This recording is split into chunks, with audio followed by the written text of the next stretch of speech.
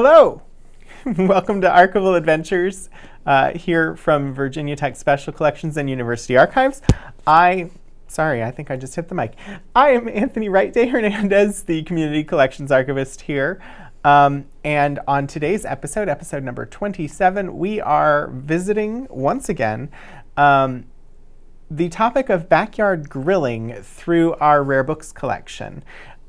Today is the last day, or the last stream in August, or July, it's July. It's the last stream in July, and it's the last stream for now that will cover this topic.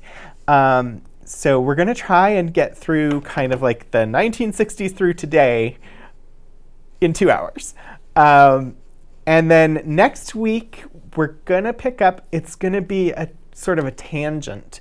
We're going to be going into folk medicine, traditional medicine, home remedies, that type of stuff. We have some interesting materials there. So that is what we're going to look at next week. I think that might be 1 or 2 weeks that we do that. So we'll see.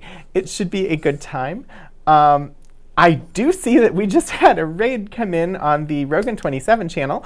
Welcome 16-Bit Eric, and welcome Whimsies to Archival Adventures. This is my my Wednesday show. I co-stream on VTUL Studios and on Rogan 27.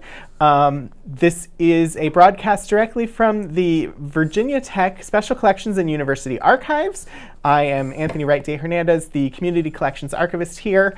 And yeah, I share materials from the archives. So right now, this week, this is the last in a series of episodes that we've done focusing on kind of the topic of backyard grilling and looking at it through our rare books collection.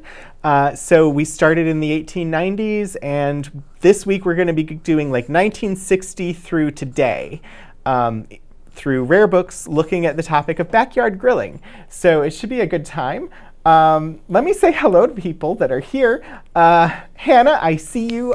You're always here, and it's always wonderful to have you here. Key Squared. The stream title reminds me that a mystery novel I read recently should come with a content warning specific to librarians and archivists. Donna Andrews' Owl's Well That Ends Well. The opening clue to the mystery is someone literally grilling a rare book in their backyard. Oh my.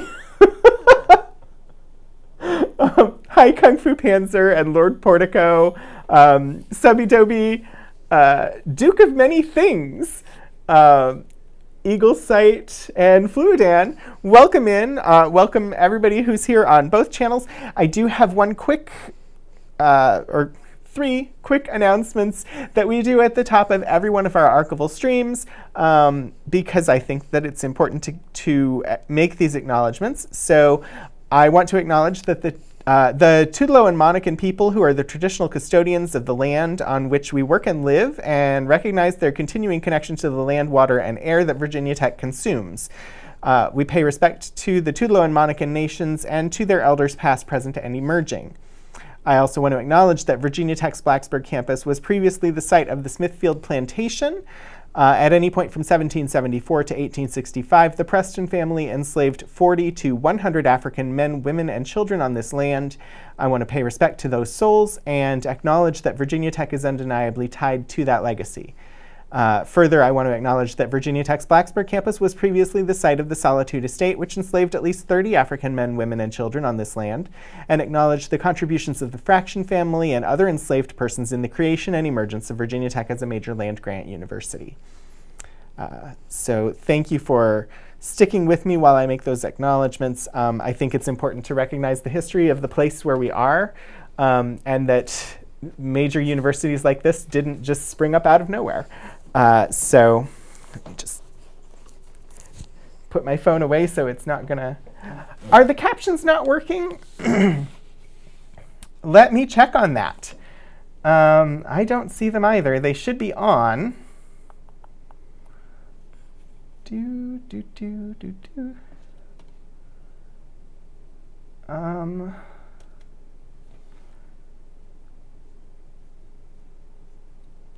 One moment. Technical difficulties. Where is my, choose your input device. Let's see if that made any difference. I think we have captions.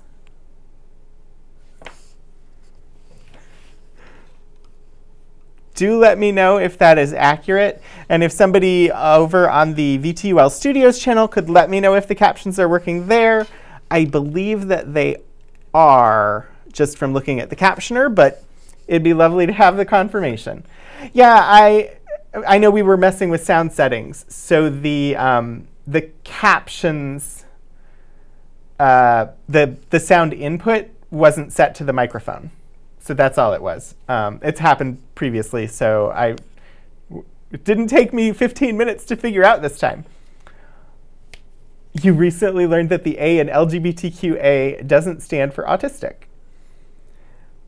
Well, you're correct. It doesn't, but that doesn't mean that autistic people aren't welcome in the LGBTQA community.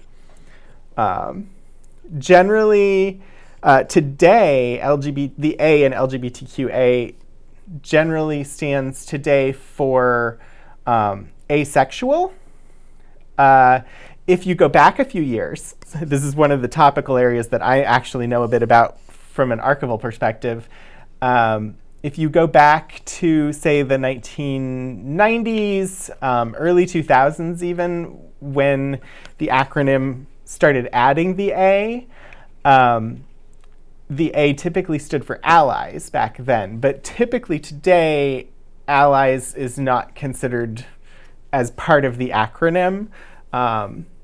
And the A today would be usually meant, sorry, the A today usually means asexual. So anyway, you can feel free to continue with that conversation, and I will be happy to expound upon that if needed. But I'm going to go ahead and switch us to the view so you can actually see the documents that we're going to be looking at. And like I said, we're starting in the 1960s today. Switch over to document focus here. And the first item that I have is an item from 1961. It is the Betty Crocker's Outdoor Cookbook. So everything that I'll be sharing today is from our rare books collection, which doesn't necessarily mean that they're super hard to find books or anything like that. The older ones that we have may qualify for that, but we gather topical collections, and so these are going to be relatively hard to find, relatively rare, or iconic books within a subject area, or connected to our institution in some way. So if it was a faculty author or something like that, we would have a copy of it in that case as well. So I don't know specifically why each one of these was selected. And indeed, a lot of our cookbooks come from the Ann Hertzler collection, I want to say. Now I'm going to get things wrong. Hang on one second. While I look up names, because I don't want to get it wrong. History of Food and Drink. Sorry. The Ann Hertzler collection, I had the name correct. That one is specifically children's cookbooks and nutrition literature. Most of the cookbooks that might show up today probably came to us as part of the Peacock Harper culinary collection. Dora Greenlaw Peacock and Laura Jane Harper had collected a bunch of cookbooks privately as just a collection documenting the history of cookbooks, and then donated that to us, and then our archives built upon that to expand what we have. Anyway, so the first one that we're looking at today is Betty Crocker's Outdoor Cookbook. You can see the lovely illustrations on the cover here. And it has a very 1960s, almost, I mean, this was published in 1961. It has an almost 1970s illustrative style inside of it. Like it's like 10 years ahead of its time almost. But I can still see like the 1960s in the illustrations.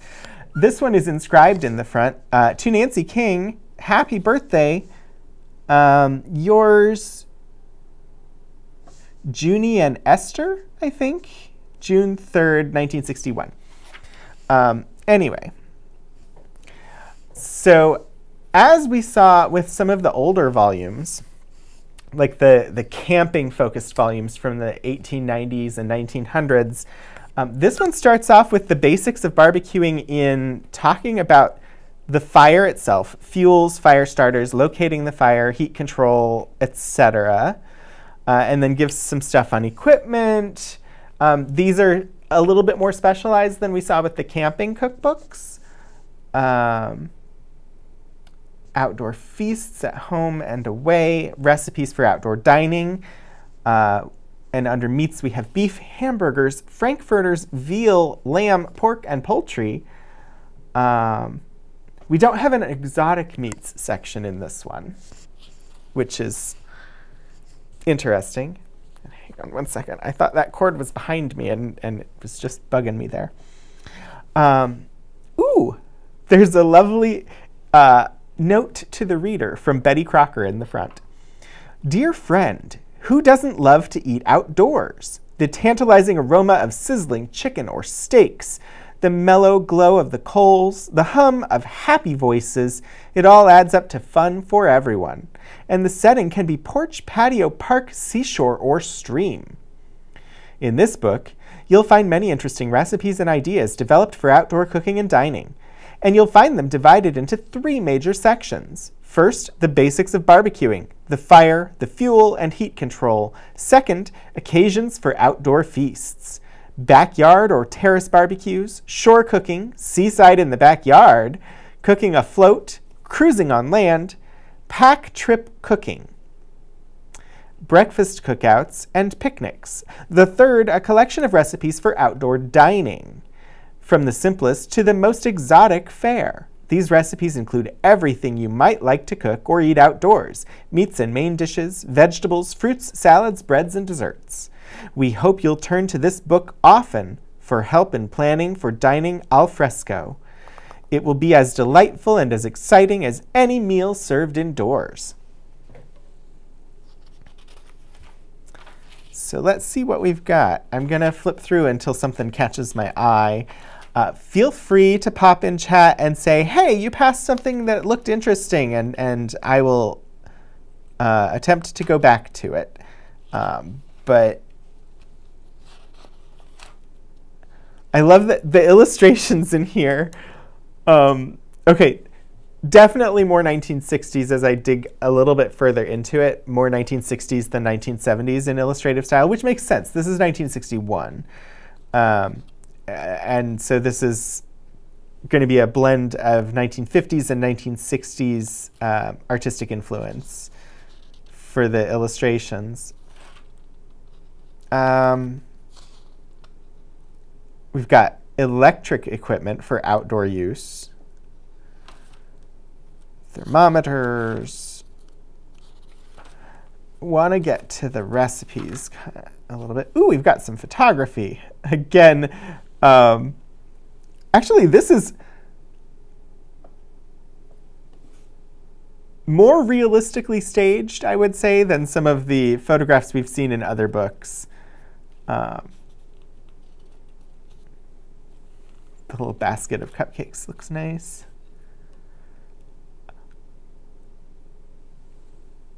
It's interesting. We have a turkey on the table in this photo. I haven't seen a recipe prior to this for cooking a turkey outdoors, except way back when we were looking at the camping cookbooks. Most of the grilling stuff has not included how to roast an entire turkey in your backyard. So I'm curious to see if that's in here. since they had that in the photograph.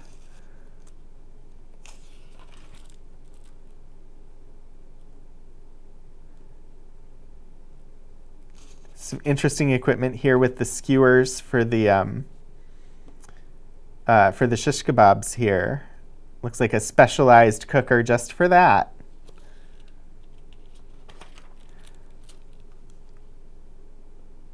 All right, tools for the outdoor cook, backyard or terrace barbecues,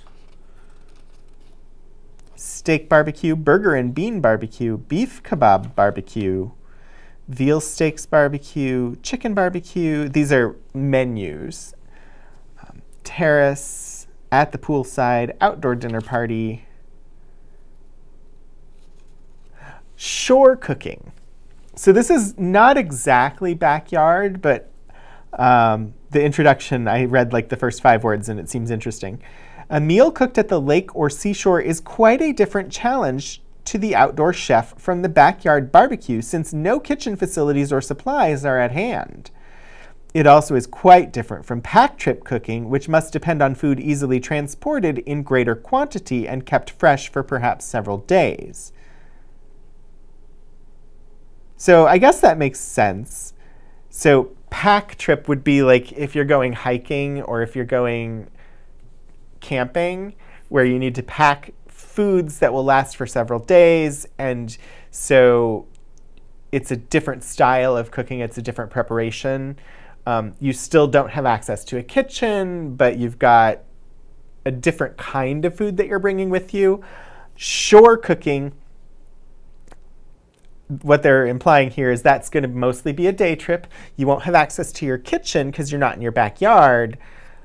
But you'll be able to prepare a lot of the same types of dishes because you don't have to pack things that will last as long. So that's interesting. Yeah, we haven't seen shore cooking in a previous one.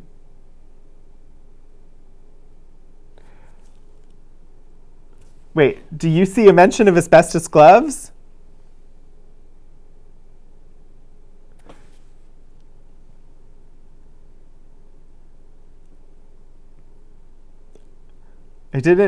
I know we talked about asbestos gloves before. I don't see it mentioned here, but you may have noticed it. But yeah, we had that discussion in the second paragraph. The menus featured on pages 50 and 51 are for a one-meal outing with items carried, usually by car, to a fairly distant site. Therefore, the first rule is to make a list of everything you may need and check off each item as it's packed. A corn roast is a disaster if asbestos gloves and butter are forgotten. Gotcha. Yeah, we had that whole conversation. I don't remember if it was last week or the week before, where in another cookbook they recommended asbestos gloves. And we talked about how that would just not be found today. How technically probably they could be made and made safely, but it's just a substance that is not used in any consumer products. It's only used in specialized industrial purposes today. So yeah, you can definitely see that this is an older item. Brand new technique. Seaside in the backyard. There's no need to live near the shore to enjoy the delights of barbecued fish and shellfish. Magnificent deep sea, lake, and mountain stream fish are now available, iced or frozen, in every one of our states. Many people automatically think of meats when they think of barbecuing.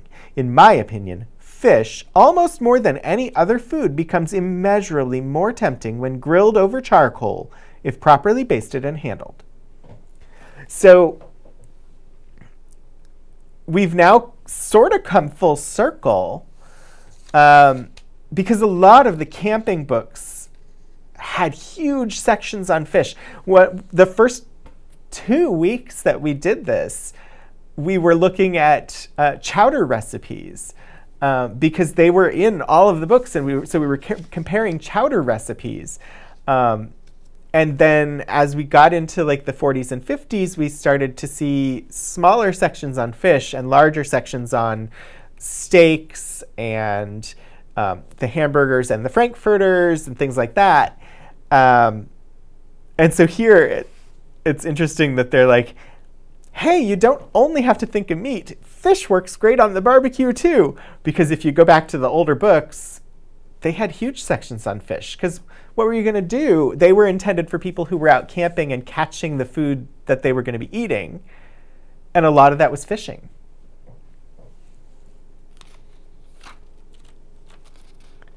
Shellfish barbecue, lobster feast, fish stew dinner, cooking a float, one burner stove dinner, hibachi dinner,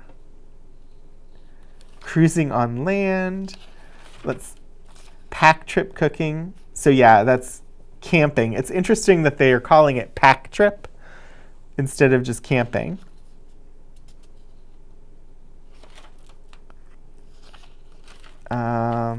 Breakfast cookouts, picnics, brown paper bag picnic, hamper picnic. Oh, here we go. I think we're to the recipe section. Recipes for outdoor dining. So beef, we've got charbroiled steak, blue cheese topping for steak, steak on the coals, flank steak, grilled cube steaks, lots of steak, various versions of steak. Look at the fish in the previous page.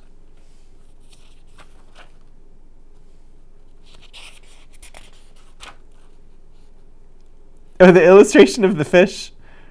He does not look thrilled. Yeah, that expression is... And honestly, the same expression is in the eye of the cow. Like, you don't get the mouth of the cow, but the eye kind of has the same expression. They don't seem too happy. That's an interesting illustration. It's kind of reminiscent of heraldry.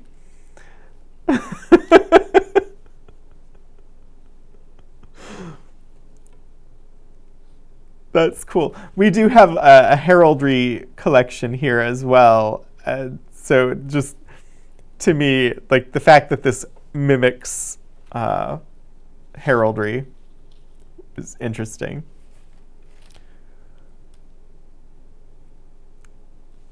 We get a section on hamburgers. We have double-decker hamburgers in this book.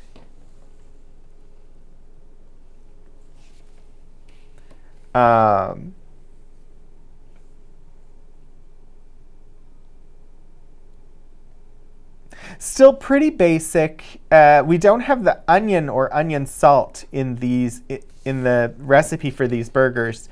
It's ground beef, pepper, salt, and eggs and breadcrumbs. So a fairly typical recipe. They do have a variation with onion filling. They also have a peppy cheese filling, where you can put crumbled blue cheese or shredded cheddar cheese with mayonnaise, Worcestershire sauce, and mustard. And calling it filling, I think, actually probably means filling. This is after the point where the Juicy Lucy has become a thing, where you've got the filled hamburger with the cheese inside of it. So barbecued cheeseburgers in foil, beef burgers, burger dogs. What are burger dogs? A double treat for teens. Hamburgers and franks combined.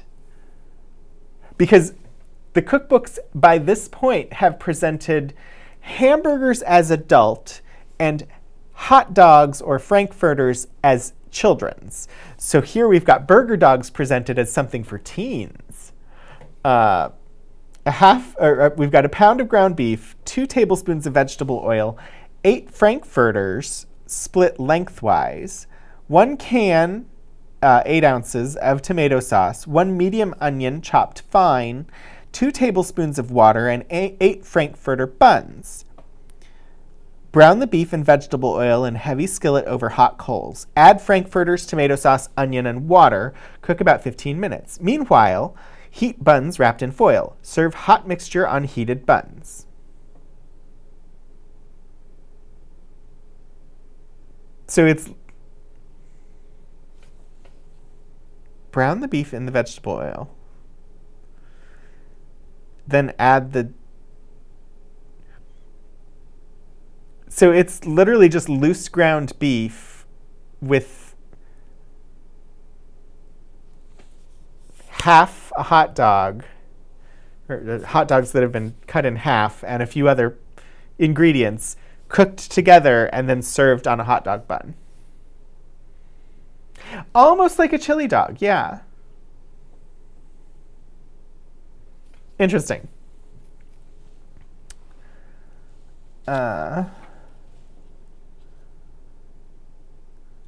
I find it just really interesting that they've decided that hot dogs are for kids, hamburgers are for adults, and so the burger dog was for teens. And they've marketed it that way the whole time, except way back when, in one of the James Beard books, where he made a point of saying that hot dogs are not just for kids, and there are a lot of sophisticated things you can do with them. Frankfurters. The secret of succulent hot dogs is slow heating. One of the hardest lessons to teach junior cooks whose eager appetites make the necessary minimum of 5 minutes seem like an hour. Children, and some adults, love to toast their own frankfurters at the end of a stick over hot coals. A method that many times produces a hard, blackened frank with a tough, cold inside.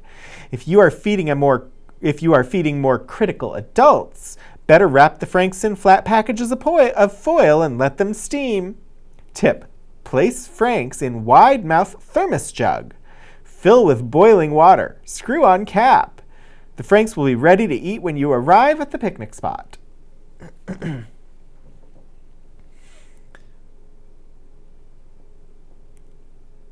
I will have to read that one, Hannah. I had not seen that, and that seems dubious.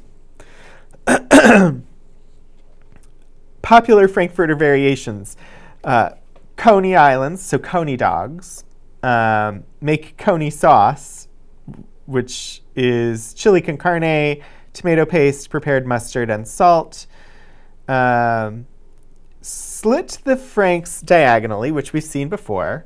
Grill over hot coals. Split buns, butter, toast. Spoon Coney sauce generally.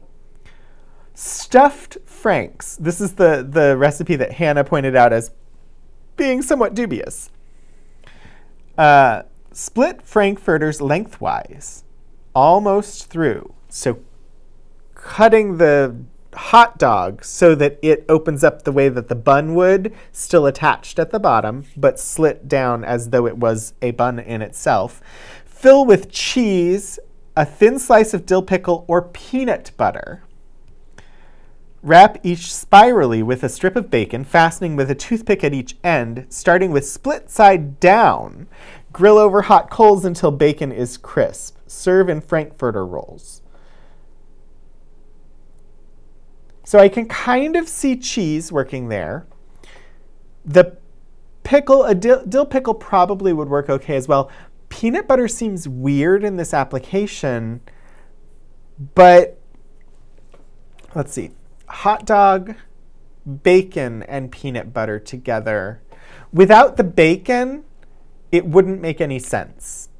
But flavor-wise, heated with the melty peanut butter, with the hot dog and the bacon together, it probably works. I've not had that combination together, but just thinking of those 3 different flavors and how they would mesh together, it probably works. But it is certainly something I had not seen before. Cheesy pups, barbecued bologna. And then we get into things like veal chops, grilled lamb chops, shish kebabs, pork,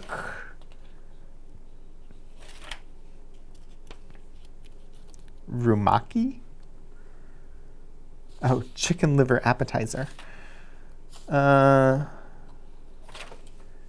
Game hens. Whole barbecued turkey. So it was in the photograph, and I said I wasn't sure. I had never seen in any of the books up to this point, except for the really early, like 1890s, 1900s camping cookbooks that had recipes for absolutely everything and instructions on how to build your own fireplace out of stone. Had not seen a recipe for a whole barbecued turkey. Here we are, 1961 Betty Crocker cookbook, whole barbecued turkey. Simplest way to entertain a large group of friends. Pictured on page 35, which we saw. Use a vented grill with closely fitting cover for that charcoal grilled flavor. Rub body cavity of 20-pound turkey with mixture of 1/4 cup salt and ½ teaspoon Tabasco. Rub neck cavity with mixture of 2 tablespoons salt and few drops Tabasco. Place 2 apples, quartered, and 2 onions, quartered, in body cavity. Fasten large opening with skewers and lace shut. Tie leg ends to tail. Fasten neck skin to back with skewers. So really similar to how you would prepare it for preparation in an oven. Lift wingtip up and over back for natural brace when turned over. Brush with unsalted fat or vegetable oil. Place bird in shallow pan and brown on both sides. Place cover over turkey, leaving vent open, and adjust dampers. Cook 15 minutes per pound, or about 5 hours, basting occasionally with turkey drippings. Let the bird rest in a warm place for 15 minutes before carving to make carving easier and retain juices in meat. So on the whole, you're still putting it in a roasting pan. The way that you would prepare it in your oven, in your kitchen, you're just doing it and putting that roasting pan into a charcoal grill instead. Which I'm sure makes for a very lovely grilled, like the charcoal flavor. Just had not seen a recipe for that before. Hey, these fish look, that fish and that lobster look much happier than the one that was on the heraldry.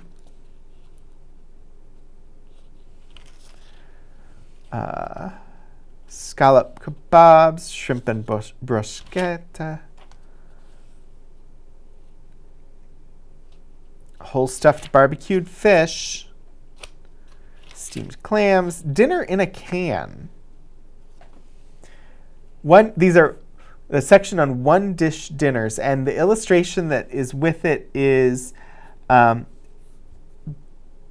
people out camping.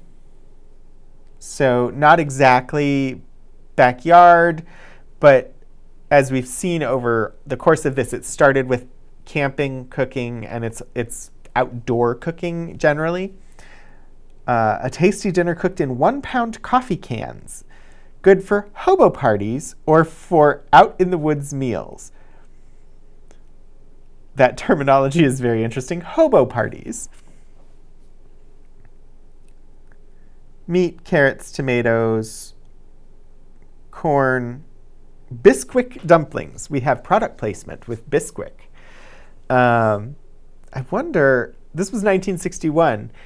Was Bisquick a product of the Betty Crocker Company at the time? I'm uncertain. I would have to investigate that. I would not be surprised, given that it is a name brand listed in here. Seasoned meat, divide into 4 patties, grease flour. Grease and flour, I assume, is what that instruction is. The coffee cans, place a meat patty in the bottom of each can, and on top of the patty, place 3 or 4 thin strips of carrot, 3 slices of tomato, and 1/4 of the corn. Dot with butter, season with salt and pepper, cover securely, place on grill. Cook 20 to 30 minutes. Drop small spoonfuls of dumpling batter on each. Sprinkle with minced parsley or chives. Cover and cook 15 to 20 minutes. interesting.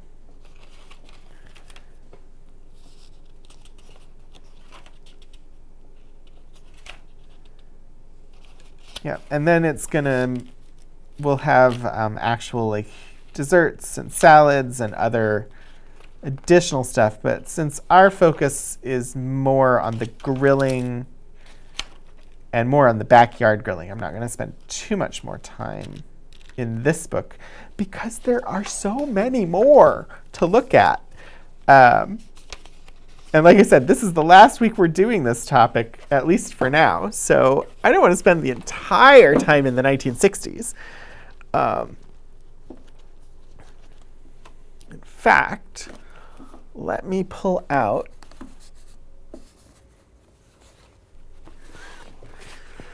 I think this is all of the 1960s left.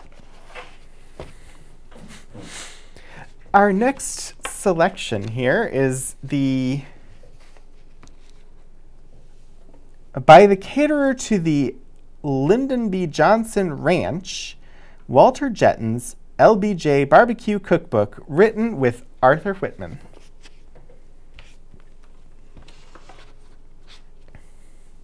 At least I assume LBJ is meaning Lyndon B. Johnson. We'll find out. This is from 1965.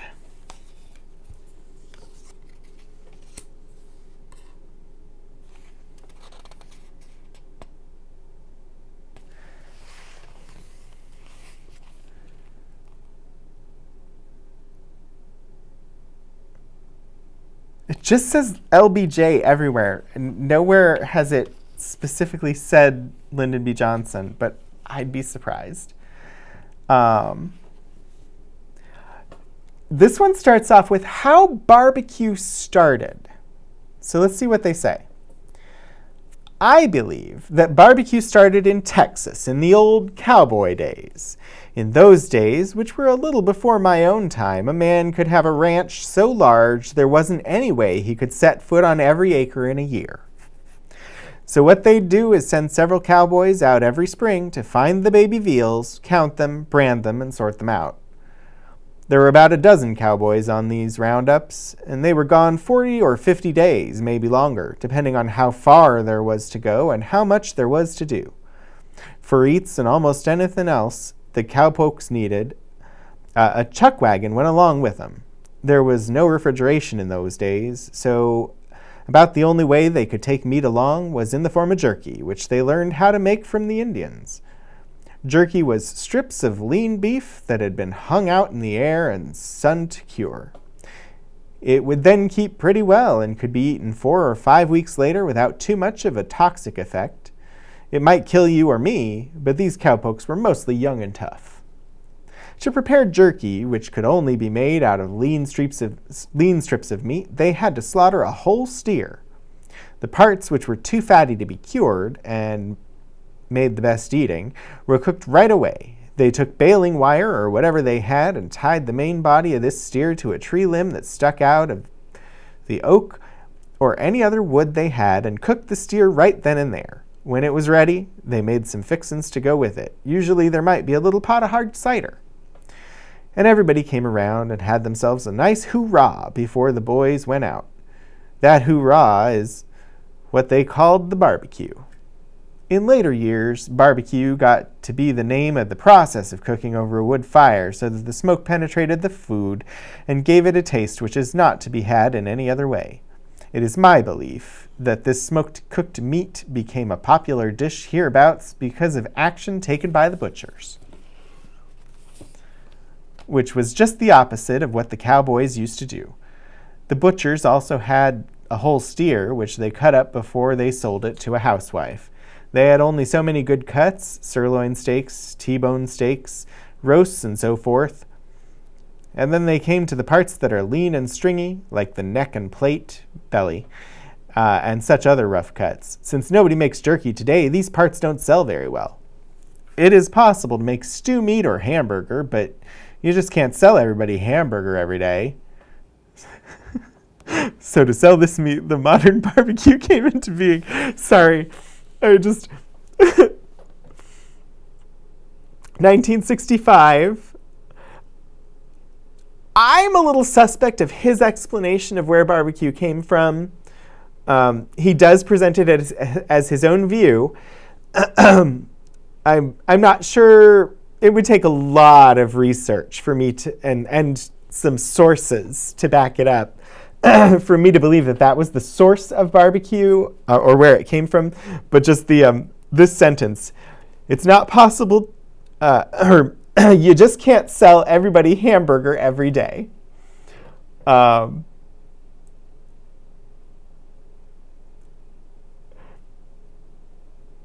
There are a lot of restaurant chains out there that would beg to differ with that sentiment today.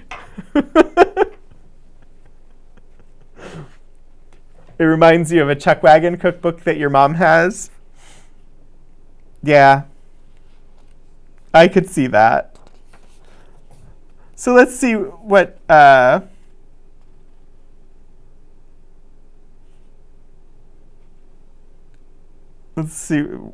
of recipes are in here.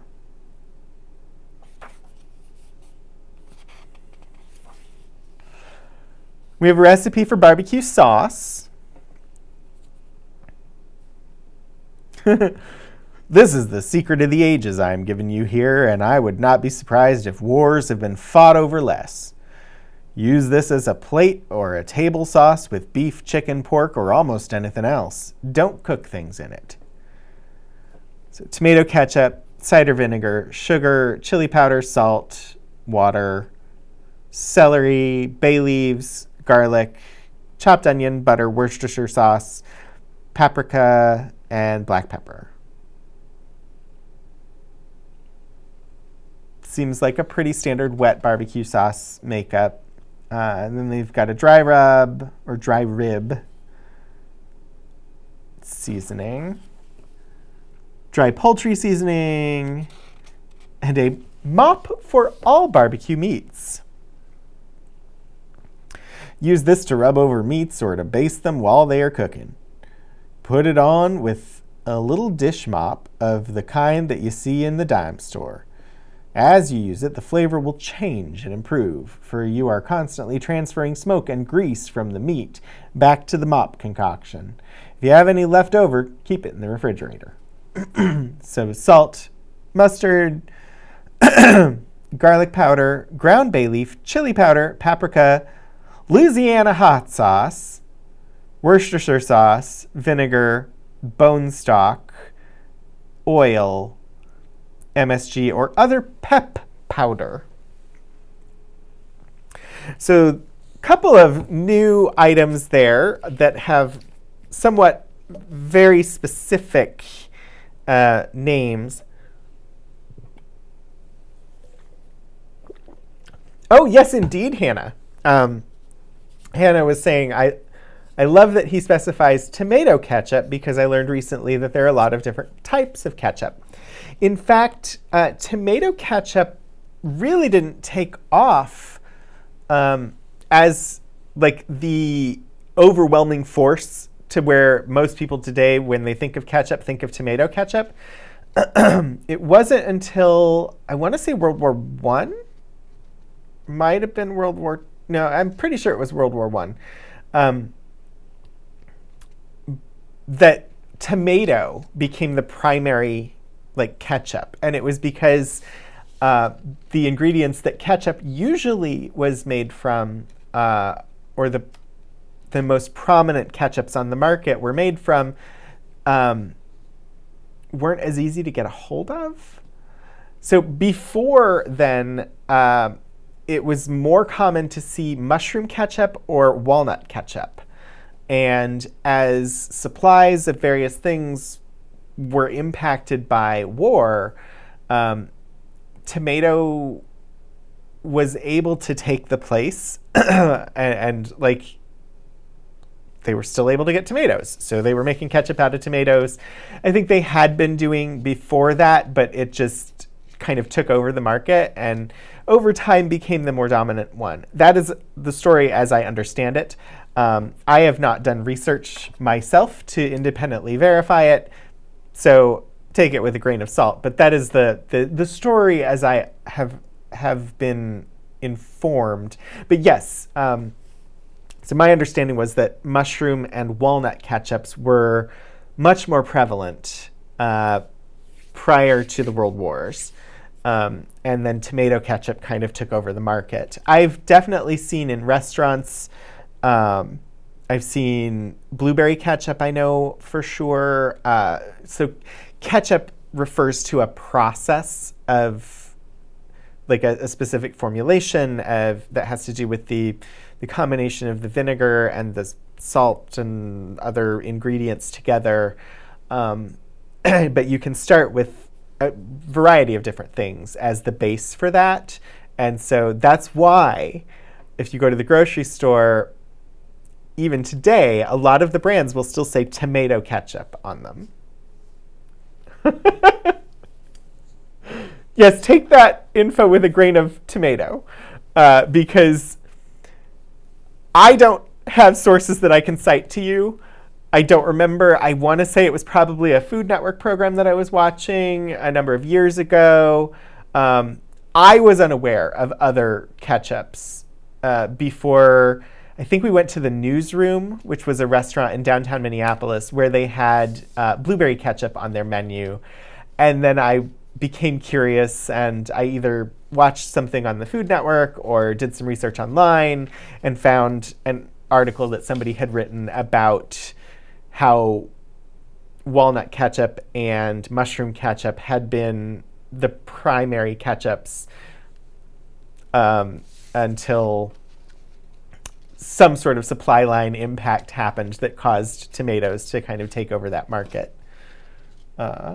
You saw banana ketchup once. Yes, I've heard of banana ketchup. The blueberry ketchup did not taste like blueberry. It was very much still that like vinegary, acidic sauce rather than having like the sweetness of blueberry to it. There's a Catch Up with Max and Jose episode where they taste a bunch of different ketchups, and Max talks a little about the history of ketchup. Cool. Yeah, and there are a number of things where what we think of as standard today was not always standard. So the Three Musketeers candy bar, if you're in the US, you probably are familiar with the Three Musketeers candy bar. It's a chocolate shell over like a chocolate nougat. But it's called Three Musketeers because it used to be 3 different flavors. There used to be 3 small candy bars in the package. One was vanilla nougat, one was strawberry nougat, and one was chocolate nougat. But today, it's just the chocolate. Oh, Max is in Max Miller from Tasting History. Cool.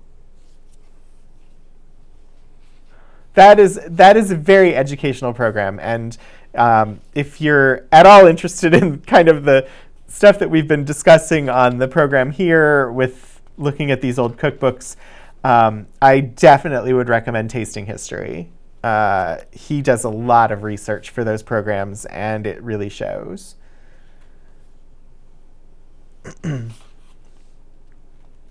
So here, I think we're starting to get, or this is maybe one of the first ones that we've seen where they have a slow barbecued brisket here. Kind of the southern definition of barbecue, as opposed to like backyard grilling definition of barbecue, which are definitely 2 different things. Awesome. Thanks, Hannah. I will check out that video later. Let's see. Pork chops, country fried steak, and beef barbecue, calf fries, Ball's Texas hamburgers. Ball was a man who I believe made a fortune selling these hamburgers in Fort Worth. Like all good hamburgers, the secret was in the fixins, which are as follows. 1 medium-sized can of tomatoes drained, 1 tablespoon prepared horseradish. Mix these well, Grill a good-sized hamburger patty on one side. Turn and place 2 tablespoons of the mixture on the top while the other side cooks. Put them on a bun with a slice of pickle. So here, like, this hamburger recipe doesn't even tell you how to prepare the meat at all. It doesn't tell you how to form your patties, how to cook your patties. It just tells you what toppings to put on it.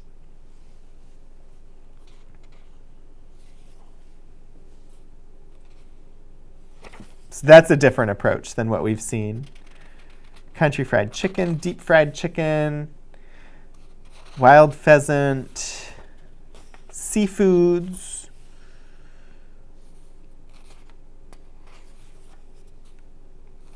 concocted dishes, Old Settlers stew, goulash, Irish lamb stew, veal stew, Shorty's chili con carne, Hoxie's meat and potatoes, stuffed green peppers. There's a whole section here called Mexican dishes, where we get some tortillas, enchiladas, Texas tamales. This definitely has not been in any of the other grilling books that we've seen, but this being one that is very specifically from Texas, not surprising to see some Mexican recipes in here.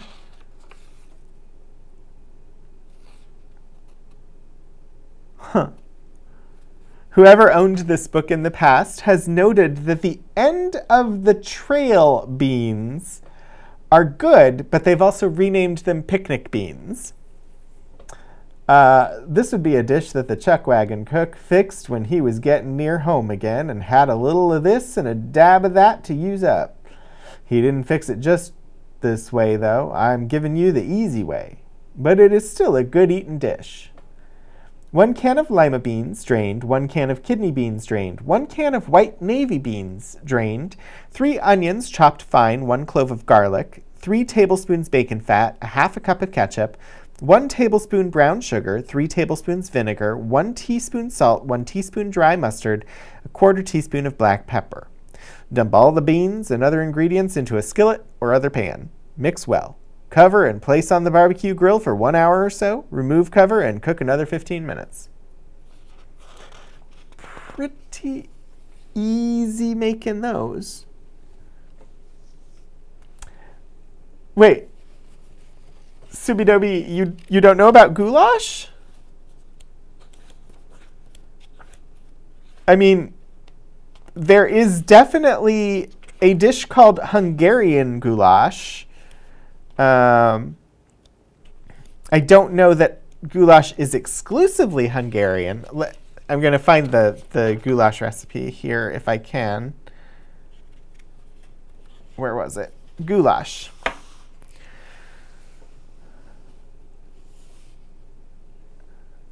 It's my belief that the German people brought this dish to Texas. It's a good eating concoction. Restaurants will give you this with noodles. But I have found it's just as good or even better with rice.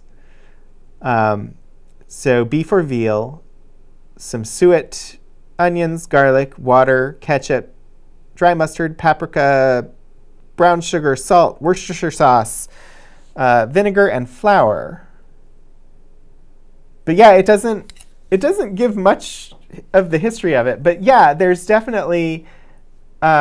oh, you're surprised it's in the book because it's Hungarian. Yeah, apparently he says that he believes German people brought it to Texas as a dish. Again, a lot of the stuff in this book, he likes to preface it by saying, I believe such and such. No actual backup for why he believes that. Not even really saying this is a story I heard or something like that. It's just, I believe this, I believe that.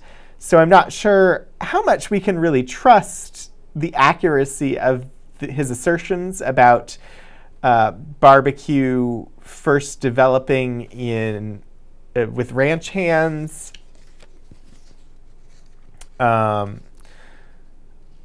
German people bringing goulash to Texas. I don't know how much we can trust it. Apparently, that's what he believed. You're Hungarian, and that's different than how you make it for sure. Oh, barbecued spiced bananas. I will go and find that one. Yeah, it'd be lovely if we could publish something and just say, I believe this, without like saying, here's all of the backup for why I believe this and why you should too. But I guess if you're just writing a cookbook and telling stories, you can get away with it. Where was that banana? Coffee, cakes, and breads. Desserts. Got to be in desserts. Barbecued spiced bananas. Peel a banana or two for each person. Cut pieces of aluminum foil large enough to wrap the bananas in, lay the bananas on them. Brush with lemon juice and sprinkle with brown sugar. Dot with butter. Throw in a dash of cinnamon or nutmeg if you feel like it. Wrap each banana in the foil separately and lay them in the coals for 5 minutes. So probably less messy than the recipe we saw in the Girl Scouts cookbook. Barbecued as in the method of cooking, not that they have like barbecue sauce on them, which is what I initially thought when I read the name. These are just like cinnamon, brown sugar, nutmeg,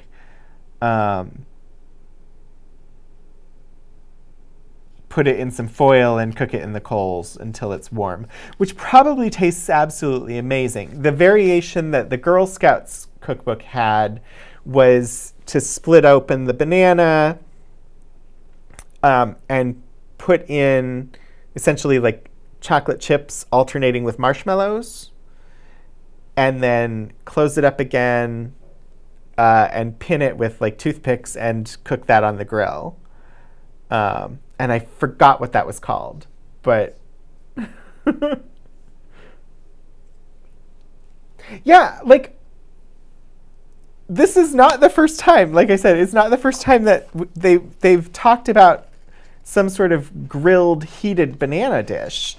And I honestly can say I've never really thought about eating hot bananas, hot spiced bananas as a dessert, but it sounds really good.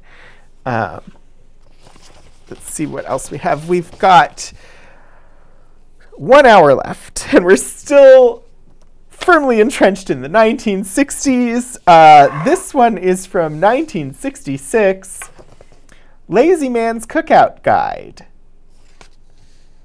40 pages of recipes and cooking tips for easy-to-serve outdoor meals.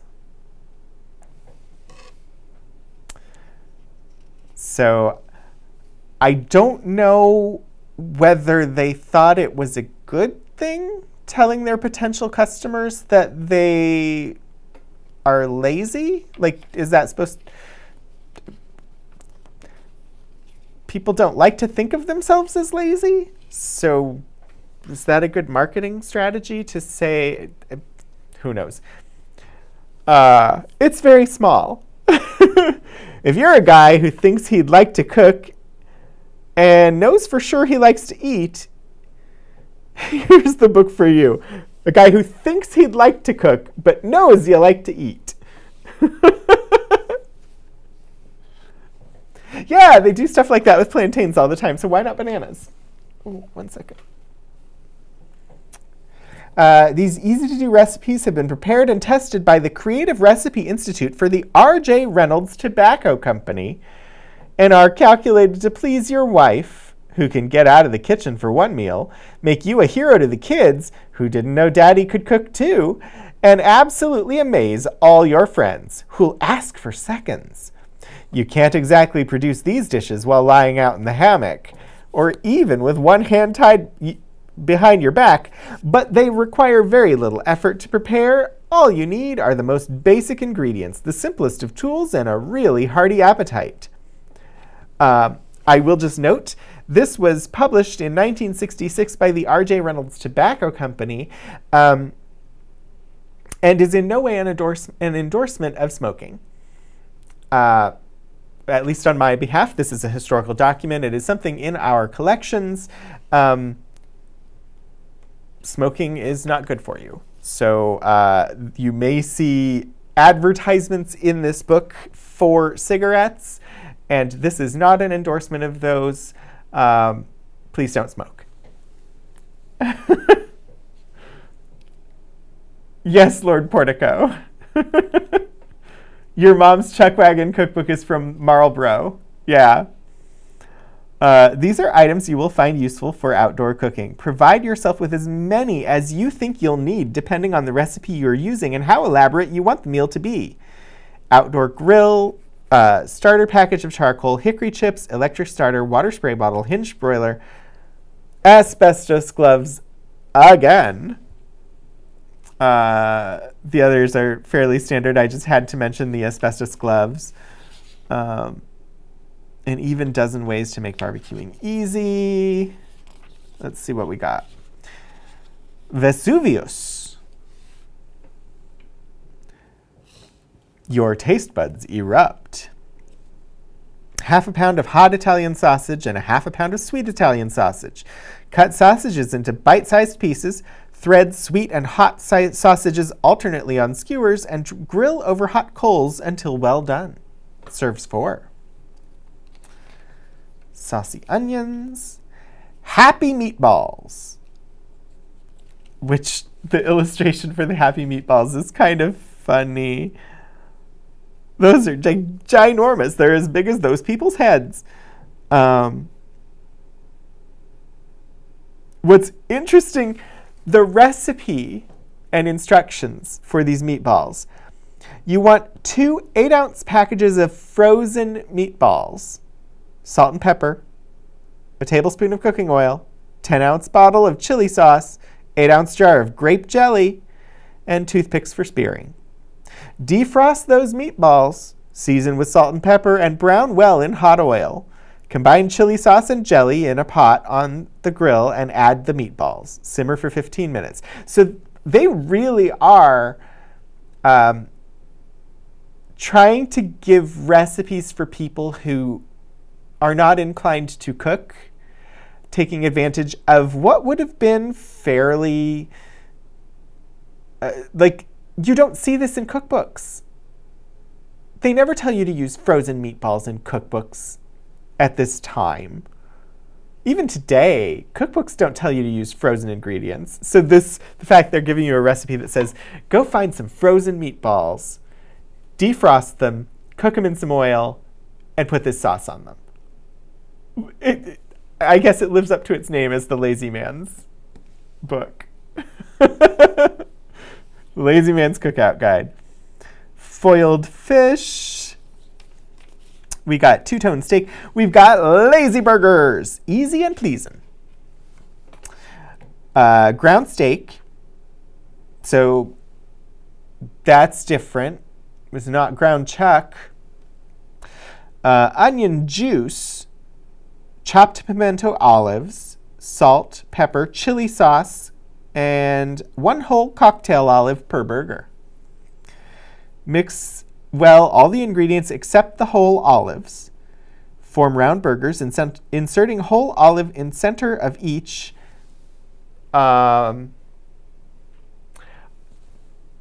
Sorry, I think maybe I was not moving around enough and the lights decided to shut off.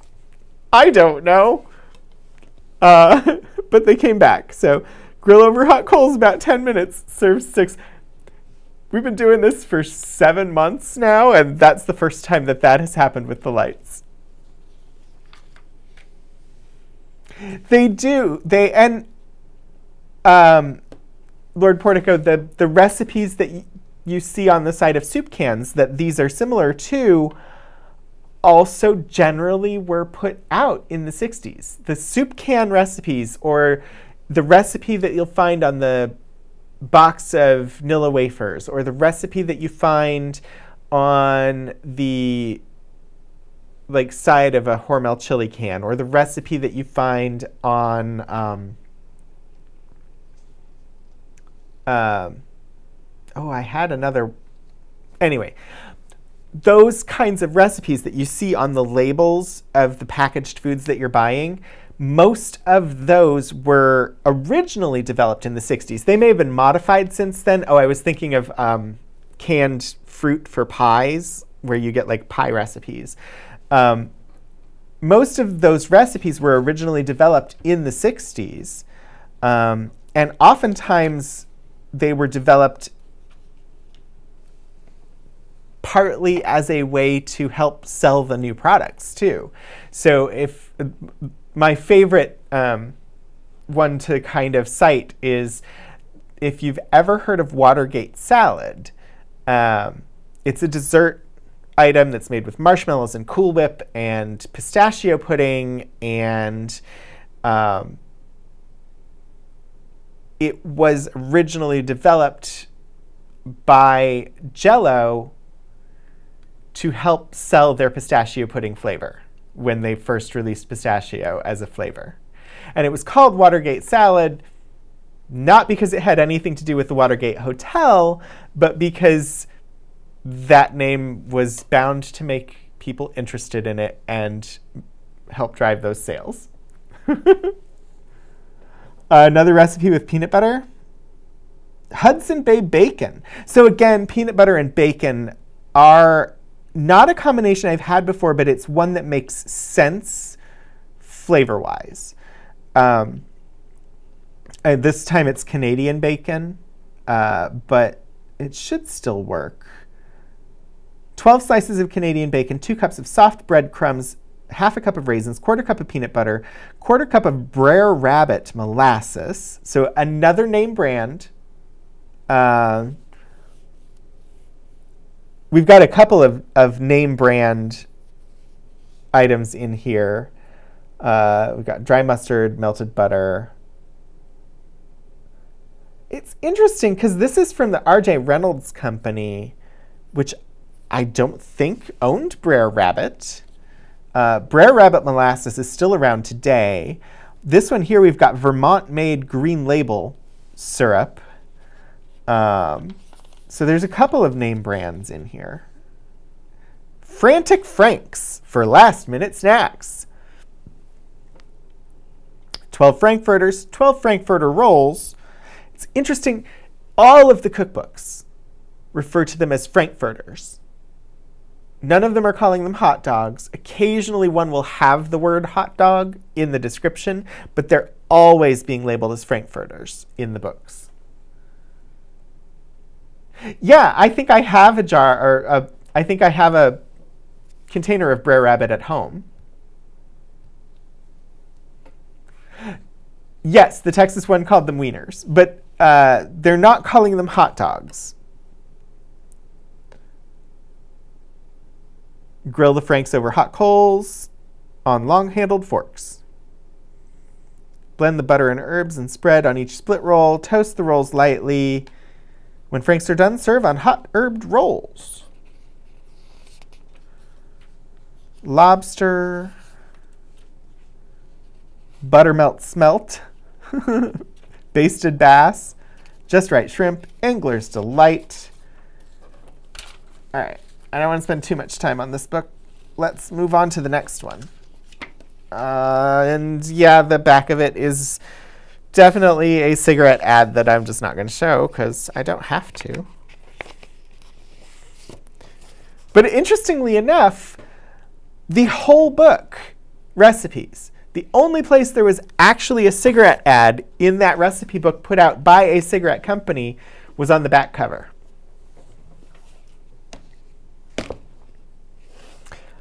Here we have one that I'm guessing was rebound to put it in a library binding, just based on the fact that there's nothing on the outside. We have Camp Cookery for Small Groups. This looks very similar to some of the camping cookbooks from like the 1900s. This is from 1967. And it is inscribed to the VPI library, which VPI, Virginia Polytechnic Institute, so Virginia Tech. It was inscribed to the library by the author, Arthur Walrath.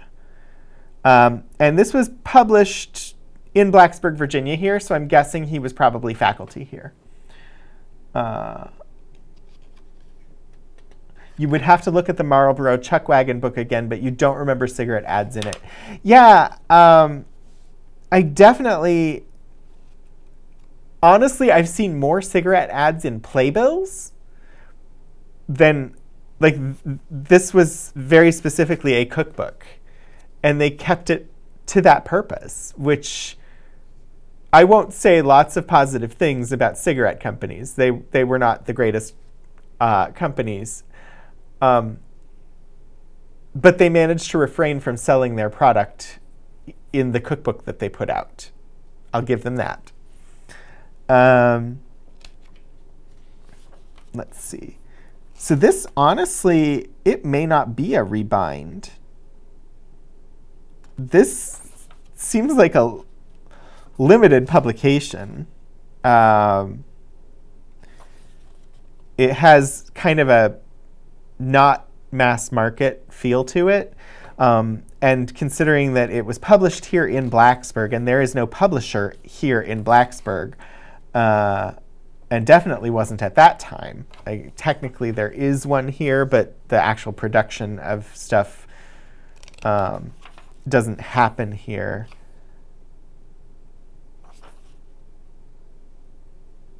This seems like small batch publishing to me. And this is definitely a camping-related book again. He was the mayor of Blacksburg. That does not preclude him being faculty here at Tech. But that is interesting to know.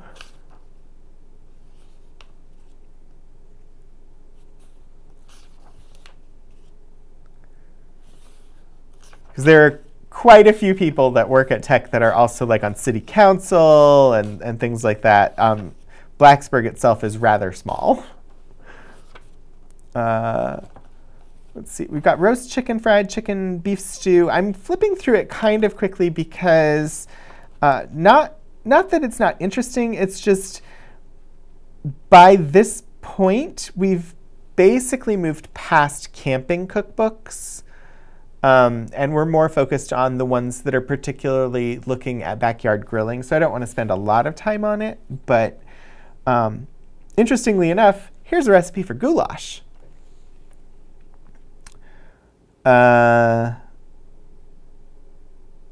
Ingredients: shortening, baked beans, onions, Vienna sausage, and crushed pineapple. That does not sound like goulash to me. Put frying pan with about a tablespoon of shortening in it on coals to heat. Put beans in kettle and put over some coals that are past their prime. Remove the outer layers and ends from the onions and dice into small pieces. When frying pan is hot, put onions in and brown thoroughly. After onions are browned, add them to the beans. Open Vienna sausages, add pineapple. That's beanie weenies. That's not goulash. Wait, there are illustrations? Nancy Runyons. Yeah, pineapple?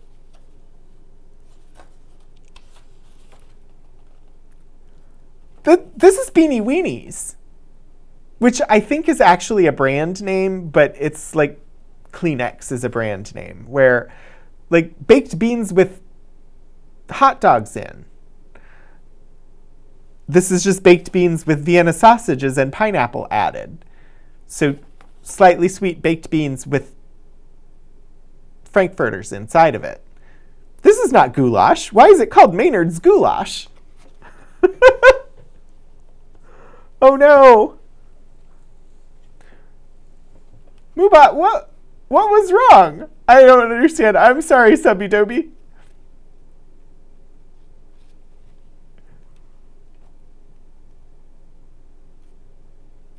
I don't know what you did. I want to see what. Oh, it was probably, you just had too many O's in your no. and Mubot was like, nope, too much. So, I'm sorry. We have another goulash, Ernie's goulash, which is hamburger, onion, soup, vegetables, and salt and pepper. Still not exactly a goulash. And knowing is half the Frankfurter. It's really hard to kind of set the bot settings so that it catches things that you want it to catch and doesn't occasionally catch things that are fine. It's got a setting somewhere in it that says too many of the same letter in a row, and it's probably one of the default settings. So no worries. Chuckwagon Cooking from Marlborough Country, Range Recipes and Chuckwagon History. Published in 1981 by Philip Morris Incorporated, smoking company. Not a single cigarette ad in the entire book. Not even a picture of someone with a cigarette in the book. So, yeah, amazing. Still not going to say they're good companies, but apparently they were able to publish cookbooks without pushing their product. Here we have outdoor cooking at the Boses Environmental Education Center at Brookville. Board of Cooperative Educational Services of Nassau County, Division of General Services, Office of Outdoor and Environmental Education.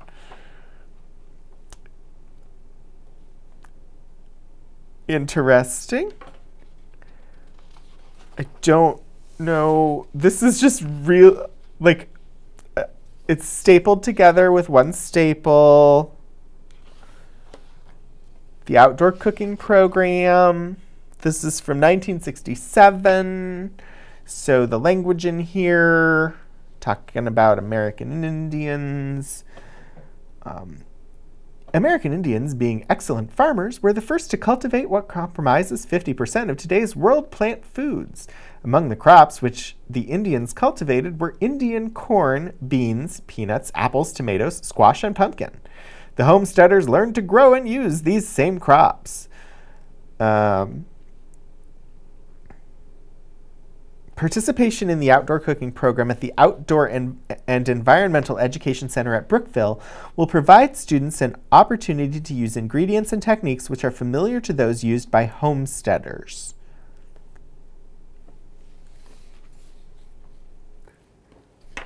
I think it's a brochure, like a classroom handout or like a guide for an educational program.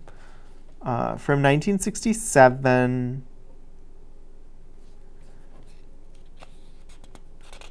There's some materials and utensils for what you're going to prepare in advance before going on the trip, and then what you're going to prepare actually out in nature. So interesting. They've got Johnny Cakes,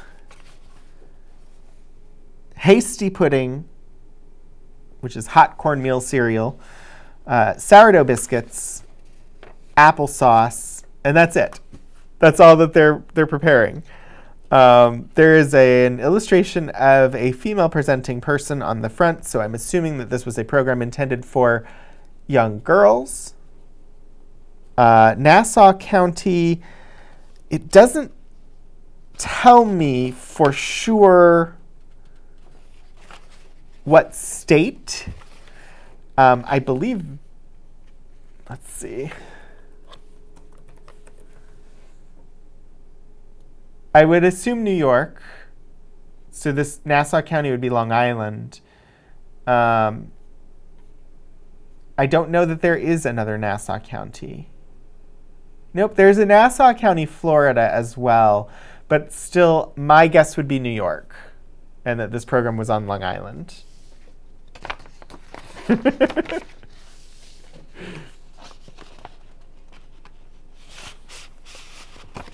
So, interesting. I pulled these things from the Rare Books collection based on topic and call number more so than by like investigating each one. Because as you know, for this program, most of the time, I'm encountering these things for the first time at the same time as you are. Here we have Betty Crocker's new outdoor cookbook, Barbecues. It was apparently $2.95 according to the little sticker. It's bigger than the Betty Crocker book that we looked at before. And this one is from 1967.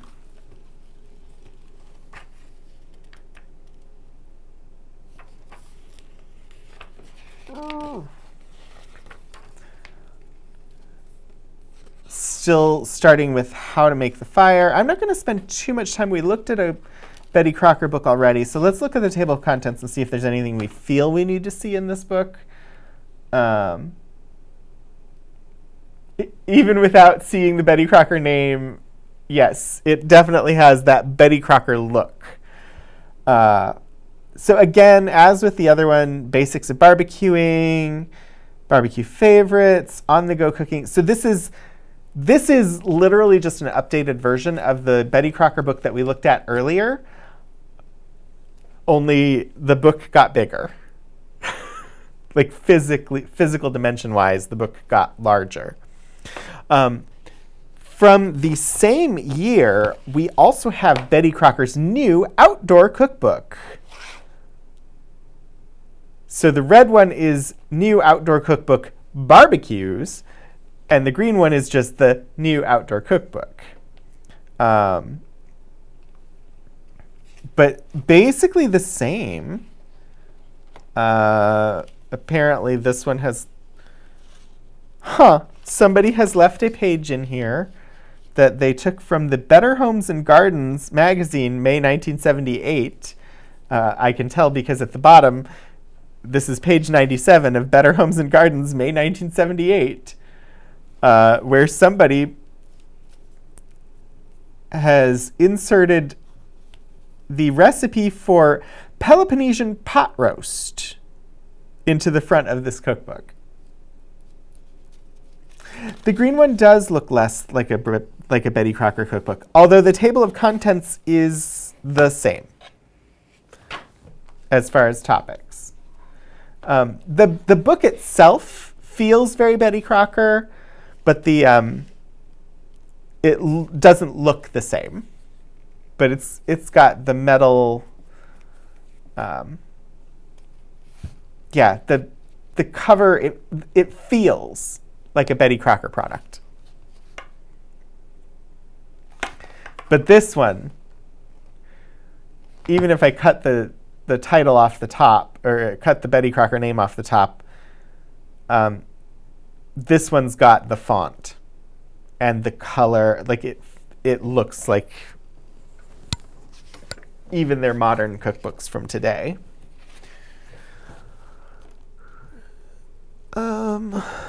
Let's see. Got a few more to get to.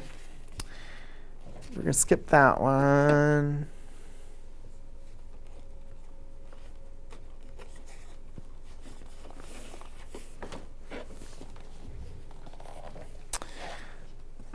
Favorite recipes from Southern Kitchens, Outdoor Cooking. The complete book of outdoor cooking. When is this from? 1970. And boy, does it look like it's from 1970. Look at that font and that orange color. That is 1970 design. It's just subtly different from the 1960s design, and yeah.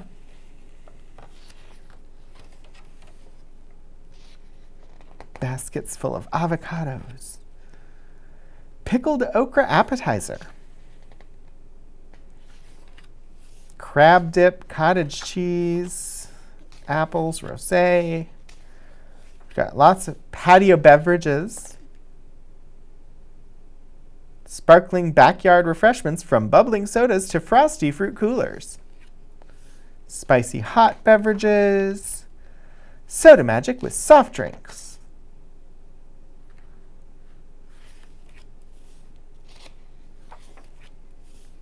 Fresh air salads.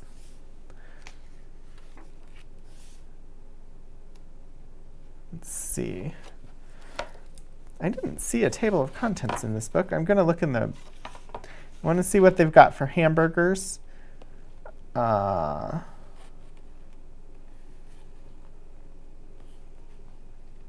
If anything.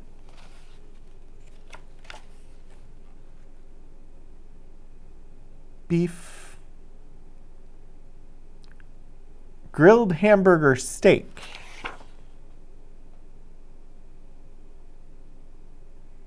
Because that is where I would look. Like, that's how I would look up hamburgers. Grilled hamburger steak. Prepared mustard, chili powder, soft butter, ground beef check, green onions with tops, chili sauce, Worcestershire, French bread, thin cucumber half slices, small tomato half slices. So trying to elevate that burger. Still got that Worcestershire sauce though. Interesting. I didn't see if they had hot dogs. Yeah, the photos are very 1970s. Blueberry Crips. Just going to look for Frankfurters, given how they seem to want to upscale everything.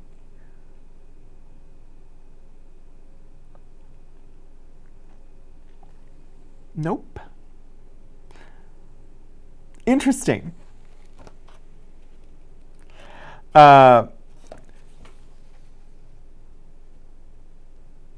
They've gone upscale in their descriptions of things, but they call them hot dogs instead of Frankfurters. Interestingly enough, the Frankfurters, which are listed in the ingredients, like the recipe is called hot dogs roasted on sticks. The ingredients list calls them Frankfurters. They are in a section called A Special Picnic Just for Children. So definitely still treating hot dogs as something just for kids. And it just lists the ingredients as Frankfurters. Doesn't give any suggestions on toppings or anything else. Just hot dogs on buns. You're done. The disrespect for the simple hot dog. Let's see, we have Gourmet International Barbecue Cookbook, The Fine Art of Outdoor Cooking. This one was out in storage, and I had to request it from storage. It's from 1972.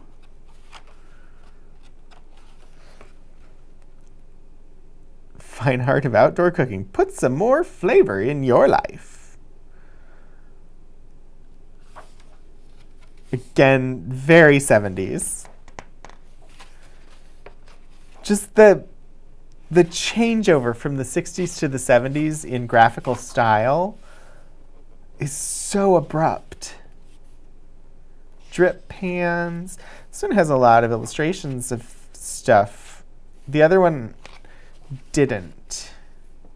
But the other one had photographs, and this one, I don't know. Oh. Check for doneness. You've got rare, medium, and well done, all illustrated there. That's nice.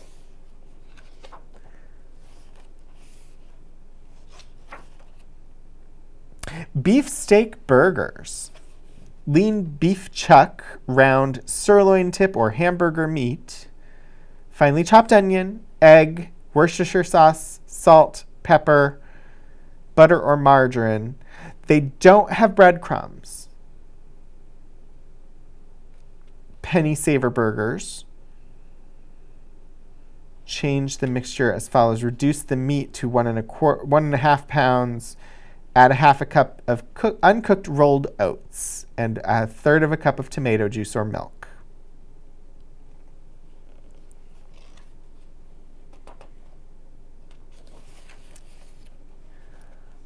Look at this. This entire 2-page spread. Yeah, and they were smoking in those photos. It was very 70s photos.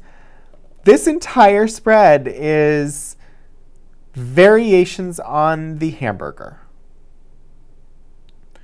Bacon burgers, cheeseburgers, blue cheeseburgers, cheesy tomato burgers, Copenhagen burgers, dilly burgers, fancy Frenchy burgers, German hamburgers, island burgers, Mexicana burgers, Naples burgers, olive burgers, New York burgers, peanut butter burgers, again with the peanut butter, pepper burgers, prickly cheeseburgers, pizza burgers, pocket burgers, Russian burgers, Southwest burgers, tater burgers, and 2 high burgers. Peanut butter burgers sound really weird here. Reduce salt to 1 3/4 teaspoons. Add a half a teaspoon of dill weed and a half a cup of finely chopped salted peanuts before mixing. Shape into 6 or 8 patties, top each hot burger with 1 tablespoon of peanut butter and 1 or 2 thin dill pickle slices. Okay, so not as weird as I was thinking, because I've definitely had a peanut butter and pickle sandwich before, and it was not horrible. But yeah. Island burger has pineapple. One of the best burgers I ever had was from a burger joint that was just called The Burger Place in Minneapolis. And I used to go there, and I used to get a turkey burger because I like turkey patties on my burgers. But it was teriyaki sauce and pineapple on top of the burger. And it was really good.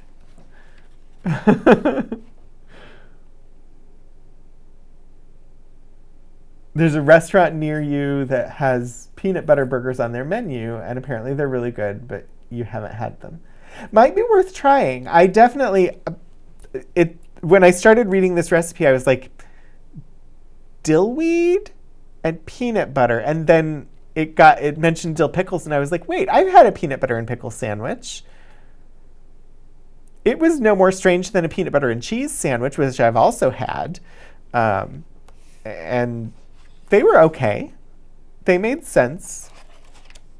They're just not a typical combination. You hope that it comes with a tiny umbrella. Yeah, teriyaki and pineapple on a burger. It's messy because the teriyaki sauce just like drips out and gets all over everything, but it is delicious. Poultry.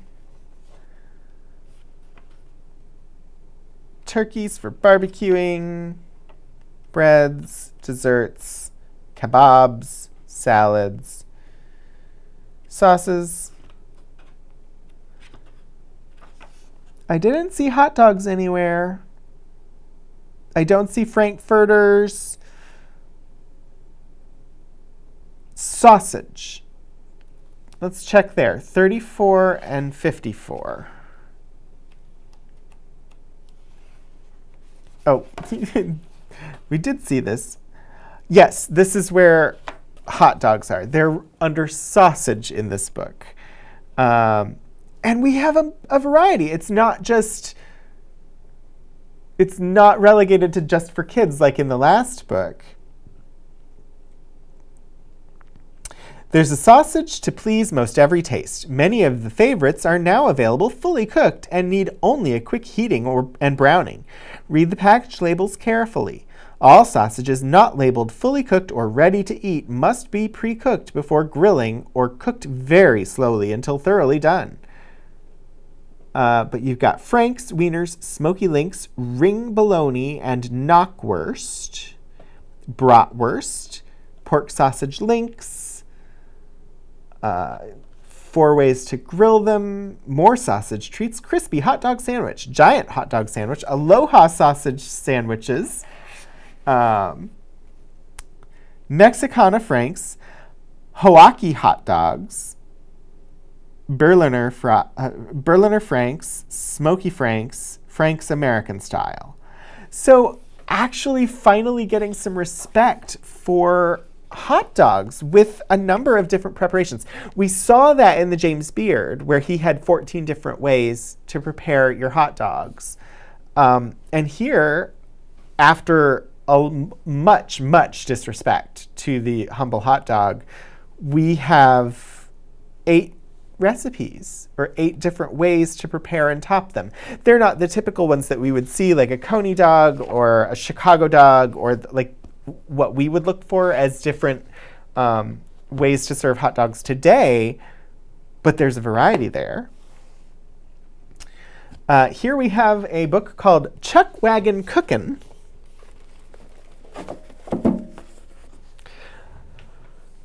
This is a full-on book from the University of Arizona Press in Tucson, Arizona, written by Stella Hughes and illustrated by the author. And this is from 1974 originally, but this is the 7th printing from 1997. So not exactly the style of cooking that we were looking for. And this is more of a narrative book than a recipe book. So don't have time really to dive into this one right now. Going to keep going because we only have a limited time on this program. Let's see. This one is a paperback, like the size of like a paperback novel. That standard like paperback size. Also 1974, called Roughing It Easy. It says the national bestseller. Is this a novel?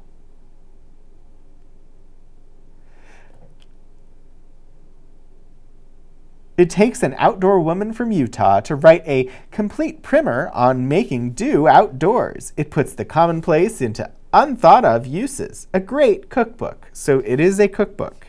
It does not look like a cookbook. It looks like a novel.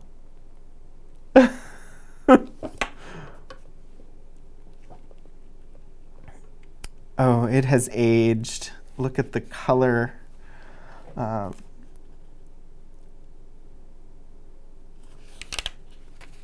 Just going to be gentle with it, because as paperbacks age, they don't age as well as some other publications.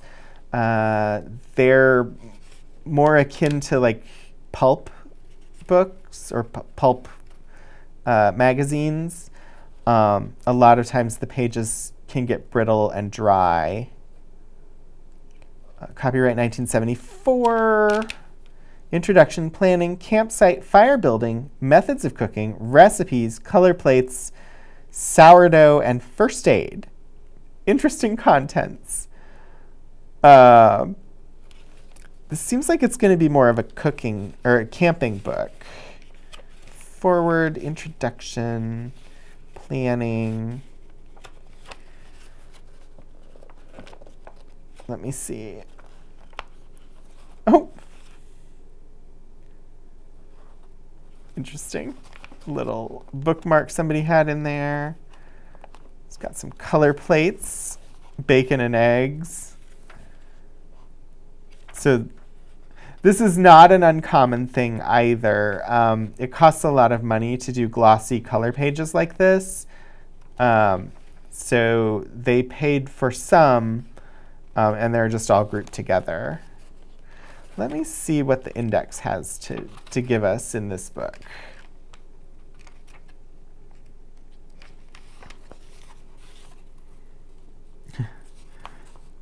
It's definitely a camping book, which may actually be part of the reason it is in this form factor, this like paperback size, because it would be easier to pack inside of a knapsack or a hiking bag with this smaller form.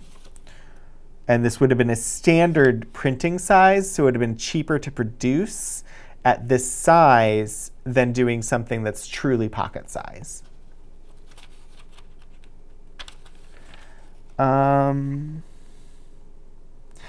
Hamburger, 172.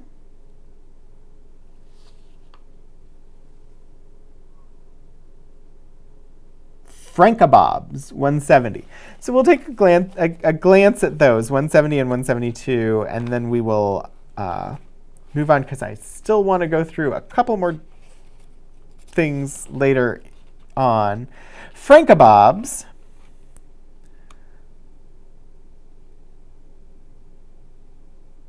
Method stick, time 5 to 10 minutes. Actually,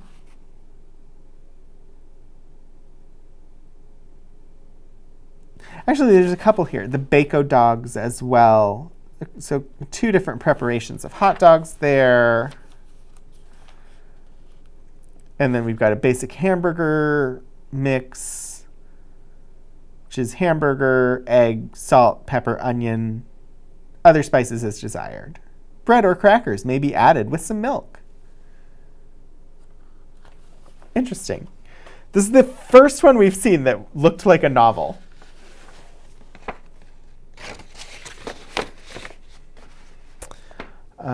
We have the Culinary Arts Institute, the Outdoor Cookbook. So yes, this publication is by the CIA. The Culinary Arts Institute, which gets mentioned as the CIA all too often. It's very confusing. 1975. Whoops. It's slightly too big for my camera.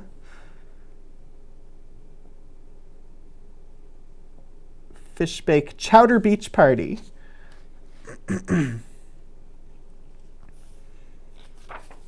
Gotta love the chowdas. Backpack meals.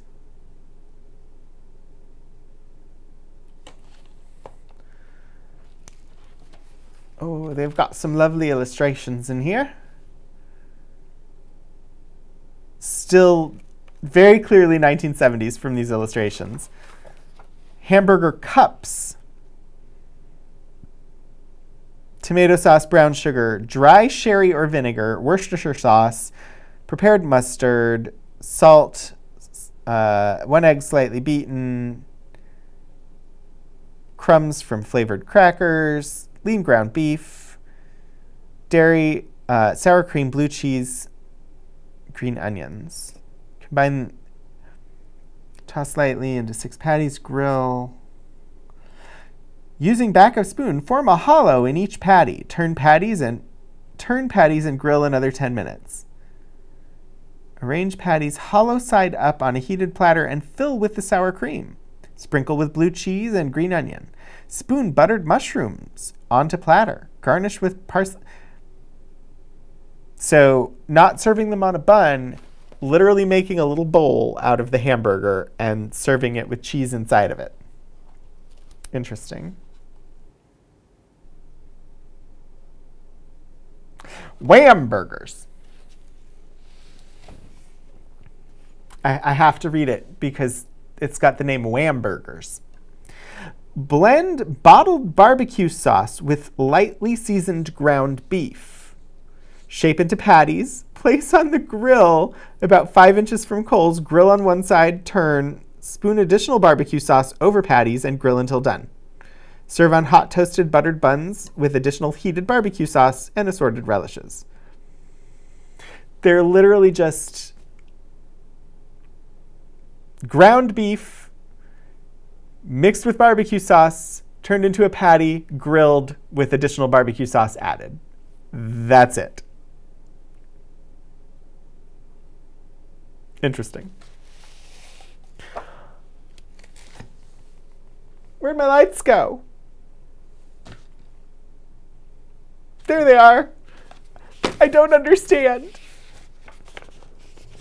It's twice today, and it's never done that before. All right. Just going to show off a couple of these. We may dive into some of them, but we are 15 minutes out from the end of our time, and I want to show a couple of the newer things. Here we have elegant fare from the Weber kettle. So Weber manufactures these grills, which if you're in the US, you've probably seen one of these kettle grills before. Everybody growing up in the 80s, their parents had one of these grills. It's a very common thing. The book itself, the binding of it, is very reminiscent of those Betty Crocker books. Beef, pork, lamb, poultry, seafood, sauces, wok cooking, hors d'oeuvres, vegetables, cooking charts, and cards. 1978 is when this is from. Yeah, I don't know what's going on with my lighting today. We got the sound working, and now suddenly the lights aren't working for the first time ever. Beef bird casserole, stuffed peppers and onions, stuffed bacon busha burgers, Mexican burgers, Chinese burgers, cheeseburgers, pineapple pork kebabs. I get wary whenever I see something labeled as Chinese that's from the 60s or 70s, because it's most likely going to be very stereotypical and not respectful. Let's see. Fire and Smoke, worldwide charcoal cookery. I'm just going to kind of glance at some of these, see what we've got. Illustrations of cavemen. Eskimo fish on a stick with wild blueberries. Alaskan split log grill. Angie's polenta. All-American clam bake. Interesting combination of things there.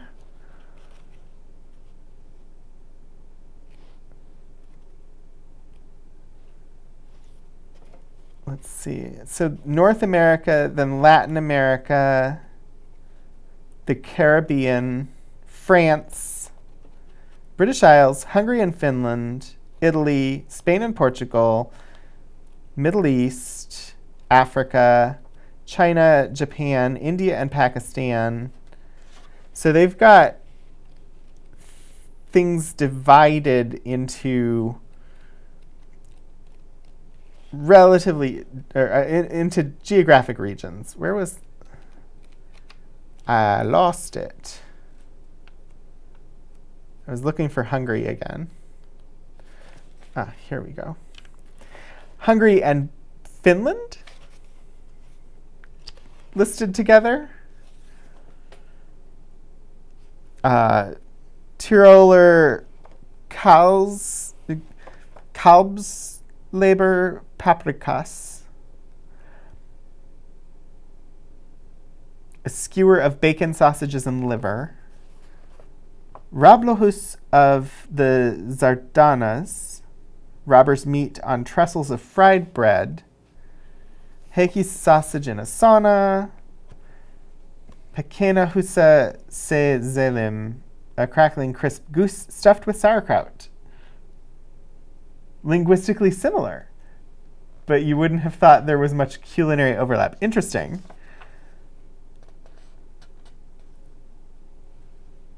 The Zardas, or peasant inns, were once the hostels for Hungarian cowboys and highwaymen.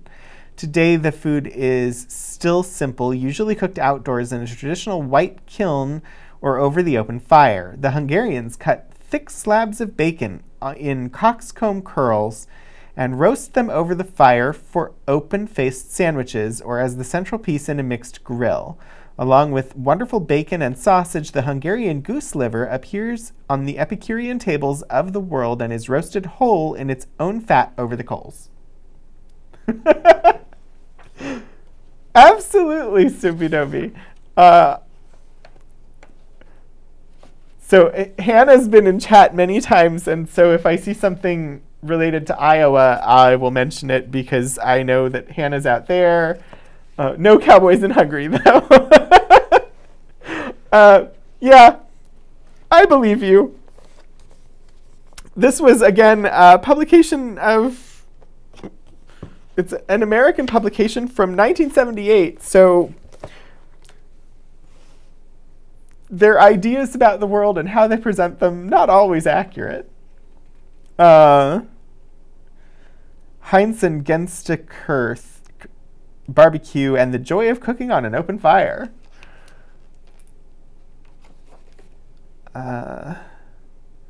So now we're getting into the point where they're pontificating about fire, food, and civilization at the beginning of these barbecue books.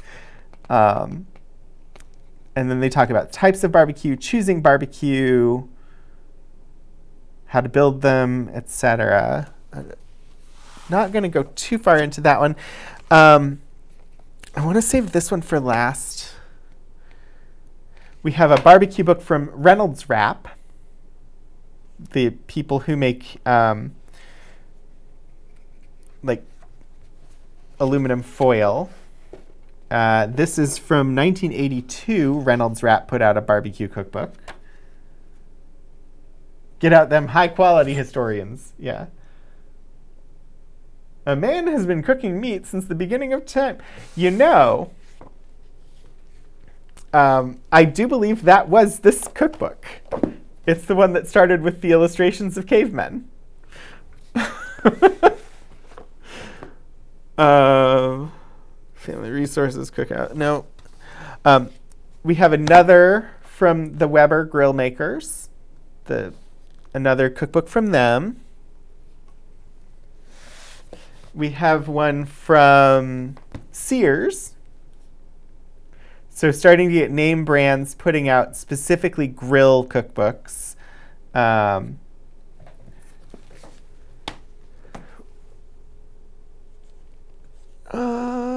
see. I'm just going to do some really quick summarizing, and then I have a fun one to end with.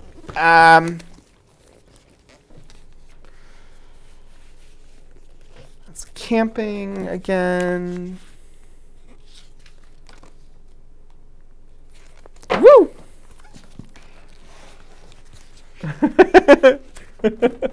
Hi, Kira.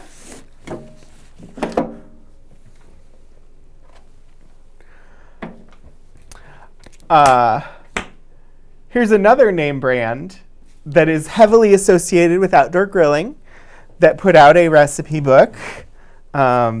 Kingsford. In the US, Kingsford, I think, is almost exclusively known for charcoal briquettes that you use in charcoal barbecues.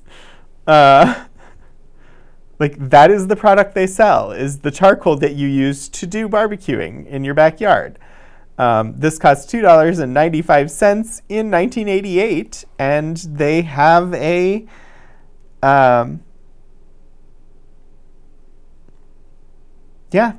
cookbook. Their acknowledgments in the front are the Alaska Seafood Marketing Institute, Salmon Division, Beef Industry Council, National Broiler Council, National Livestock and Meat Board, Norseland Foods, and Weber Grills. And this book was manufactured in Yugoslavia. Yeah, I think they probably sell lighter fluid as well. But yeah, so they put out their own cookbook as well. And then when we get to the, let's see, so that was 80s. I don't know if we have anything from the 90s, because then we go to this 2002 book called Dressed to Grill.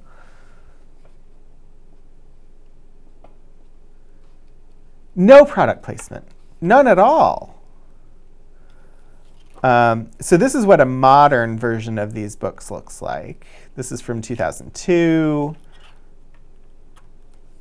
Still kind of the same, though, as far as like topics covered. Introduction. This one is very specifically, hey, girlfriend, dressed to grill. This is actually aimed at a female market instead of a men's market, which a lot of grill books are aimed at the men's market. And then we have another Chuck Wagon one with a foreword by Tommy Lee Jones. Just running out of time.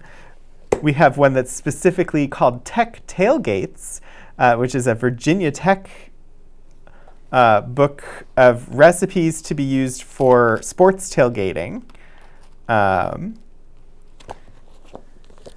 We've got one called Smoke in the Mountains, which is about the art of Appalachian barbecue, that is from 2004. This one is, again, from Weber Grills, A Salute to Steak. It is a military-themed one.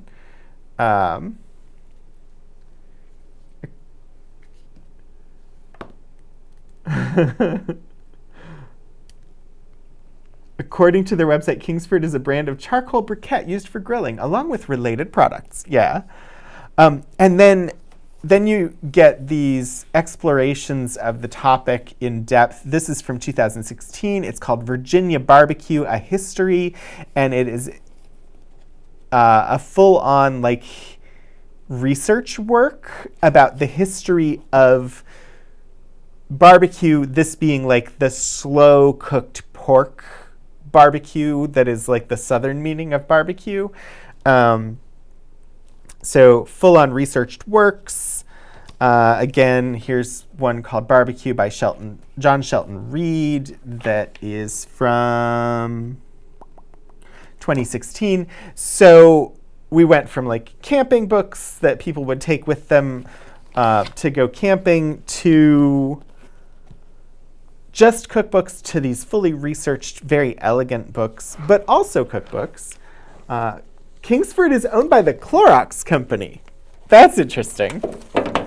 But the one that I wanted to end with, and we'll have a couple of minutes to look at, just because it's fun, this is from 1981. It is the Jim Henson's Muppet Picnic Cookbook.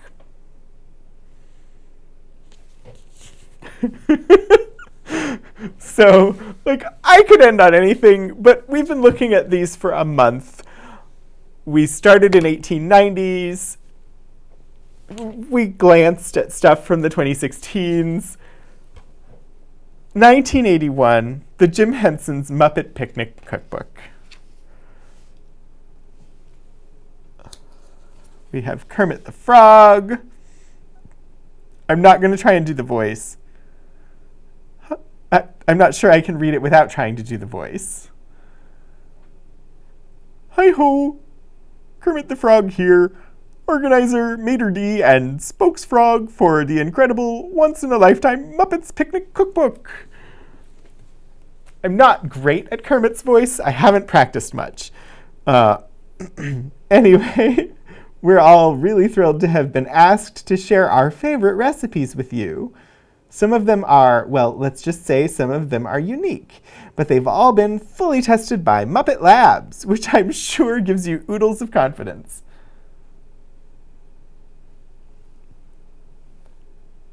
We had a blink. I think we're back. You're actually watching from the campus of Jim Henson's alma mater. Of course, Miss Piggy has seen fit to bend the rules just a teensy bit. She cheated. And has given us her caterer's favorite recipes. My own personal choice is swamp salad, which brings back memories of when I was just a wee tad growing up among the lily pads. swamp salad, bib, romaine, and leaf lettuce, fresh spinach, fresh mushrooms, small red onion, and then some dressing that's mayonnaise, garlic, lemon juice, Parmesan cheese, milk, and salt and pepper. And I just love the full illustration. They've got the finished salad. They've got most of the ingredients sitting out there. Kira, what, or Key Squared, which school? I don't know which school Jim Henson went to.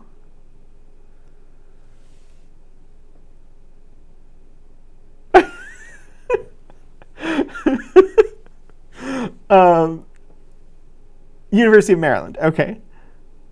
We get Miss Piggy, Precious Pink Punch, and Watermelon Dreamboat. There's a statue on campus. That's cool. Look at this Watermelon Dreamboat. It's literally a watermelon that's been carved out, and there are melon balls put in for various different kinds of melon.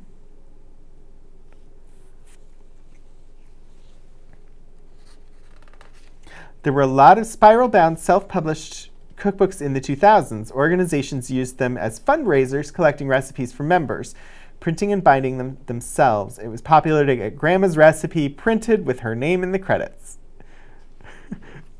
Yeah, I believe that was not worth it. I actually have a family cookbook that used to be sold at the antique stores in the town where my parents grew up, that was entirely self-published. Like, literally, my grandmother printed it on her printer at home and stapled it together and used to sell them in the antique store where she worked. That would have been in the probably late 90s or early 2000s. And I've definitely, we have some of those like lower or more regional or unique single printing books as well. The Virginia Tech one with the spiral bound? Yeah, probably.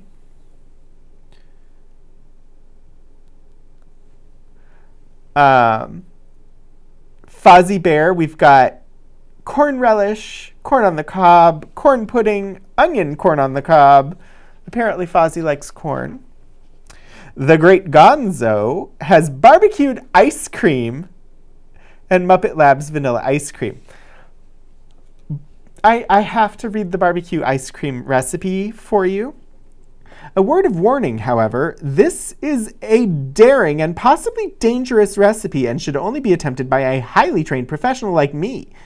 You ordinary humans should not attempt to prepare this at home. First, I make the ice cream. Recipe follows. Vanilla works best, because you never know when chocolate is done. Then I put 4 scoops of ice cream on a skewer. Now here comes the tricky part. You gotta be quick and talented. Put the skewer on the grill without dropping any of the oops. Then I quickly fill another skewer and another. While they're cooking, I set fire to the strawberries and turn the skewers over. Yipes! They're not supposed to melt. If I can just get this gooey stuff off. Oh no! I can't understand it. They baked Alaska. Why didn't this work?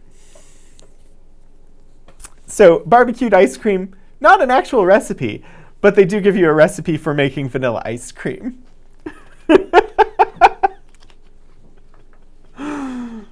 Oh dear.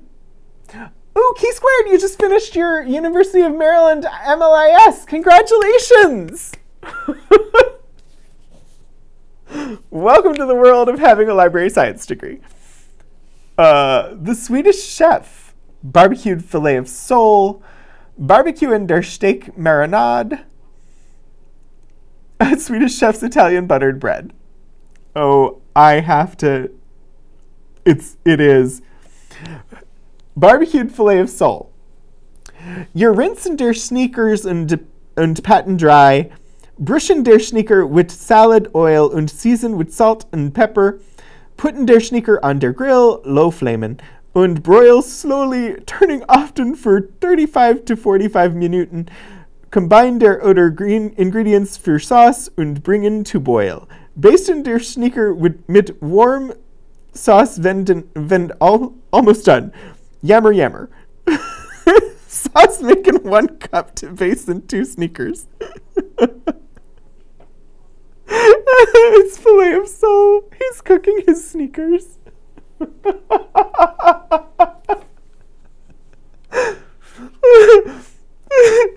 But all of the ingredients are written. Oh. The directions are written in and this one ends with bork bork. This one, though, over here at Swedish Chef's Italian Buttered Bread doesn't have any of the fun language in it. Animals, zesty baked beans, animals upside down, cornbread. So I thought that would be a fun one to end with, to end our month of looking at cookbooks and barbecue, backyard grilling as a subject. I don't know what happened to the music. It seems to have stopped, but, you know, whatever. That is going to bring us to the end of the stream today. We ran a little bit long, but I just had to give time for the Muppet Picnic Cookbook. We will be back next week for another Archival Adventures. Next week and possibly the week after, or, you know, as long as it takes to get through what I pulled today and put on a cart, we will be looking at folk medicine and home remedies and bitters and that type of stuff. So we have a number of different resources there where we've got manuscript books and receipt books and various like documented home remedies from times in our past. And so we're going to be looking at those resources next. And I haven't figured out what we're going to look at after that, but join me again next week at 2:30 p.m. Eastern Time to dive into those home remedies. It should be a lot of fun. I want to thank everybody for stopping by, and thank you to my mods for helping out. Thank you especially to Alice for getting all of the equipment set up and figuring out the sound stuff. Let me see who we're going to throw it over to next. Can